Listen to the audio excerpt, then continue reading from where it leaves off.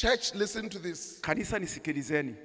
What do you do with money? Unafanya nini na pesa? Once you are given money, ukipewa pesa, once you are given 1,000 shillings, ukipewa shilingi 1,000, 10,000 shillings, 10,000, 100,000 shillings, shilingi 100,000, you have this responsibility unao wajibu huu na hela yako, go and gain more. uende upate zaidi. But what do many of us do? Hivi hebu tujiulize, wengi wetu tunafanya nini? Especially believers. Hasa waamini.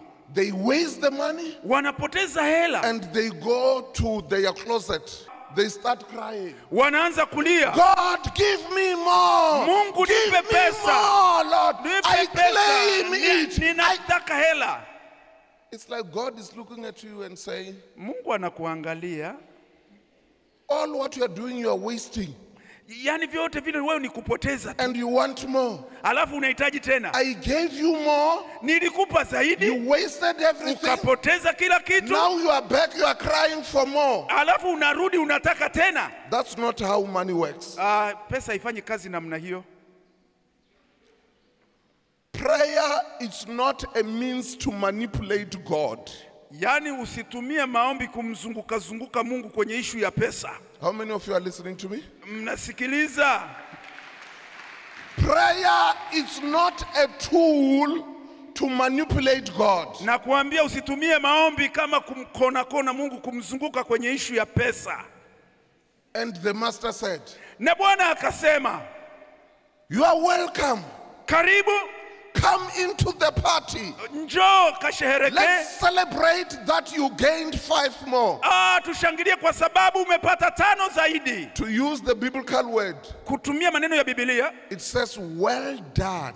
Inasema vizuri sana. Good. Safi. Underline this. Pigilia mstari. Good and faithful servant. Mtumishi mwema na mwaminifu. You were faithful with little. Wewe ulikuwa mwaminifu kwenye kidogo. You were faithful with 100,000 shillings. Ulikuwa na mwaminifu kwenye 100,000. Now I can trust you with 1,000,000. Ninaweza nikakupa sasa milioni. Mshangilie Bwana kwa makofi. I want you to think about this. Ebu tafakari. This man, it's not reported in the scriptures that he went and climbed the mountain. Yani nakuambia umaarufu wa mtu huyu sio kwamba alienda akapanda mlima sasa kwa zile hela. Through the night, wakati wa usiku, he was calling, alikuwa anaita, and crying, akilia, and fasting, na kufunga. Hakuwa anafanya hivyo. Did he? Alifanya hivyo, lakini maandiko yanatuambia hapana.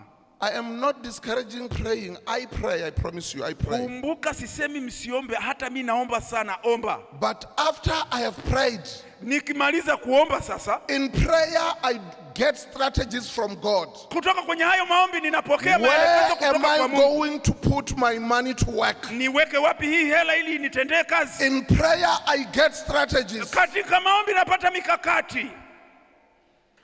Wapendwa, maombi ya kimkakati.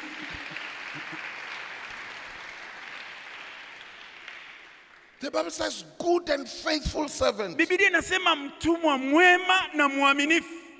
Many of you are academics here. Wengi wa hapa ni wasomi. Can you imagine? Hivi unaweza kuwaza? God is saying good and faithful. Mungu anakuambia wewe ni mzuri na mwaminifu. Not because someone slept on the mountain crying. Sio kwamba alilala mlimani analia kwa maombi. Good and faithful was based on how he used his money. Mtumwa mwema na mwaminifu, sifa hiyo alipata kutokana na alivyotumia hela. Let me ask you. Wacha nikuulize swali. The way you use your money. Unavyotumia pesa zako. Let's be very practical. Hebu twende tuwe wa kweli kabisa. Would God look at you and say good and faithful? Yani Mungu akikuangalia ulivyotumia ukwasi wako atakuambia wewe mwema na mwaminifu? I'm talking of how you use your shillings. Ninaongea na wewe juu ya namna unavyotumia fedha yako. Are you good and faithful?